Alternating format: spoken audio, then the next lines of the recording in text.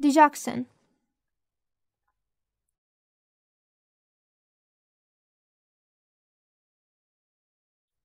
Depolarization of cardiac myocytes results in the opening of voltage-sensitive calcium channels, which allow the influx of significant amount of calcium ions into the cytoplasm.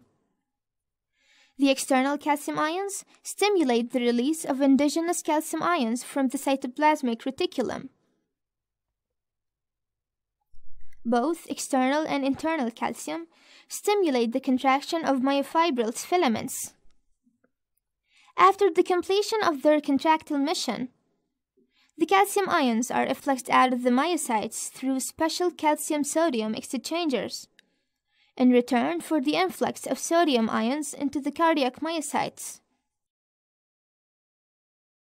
Normally, sodium ions are driven out of the myocytes through sodium-potassium ATPase bonds,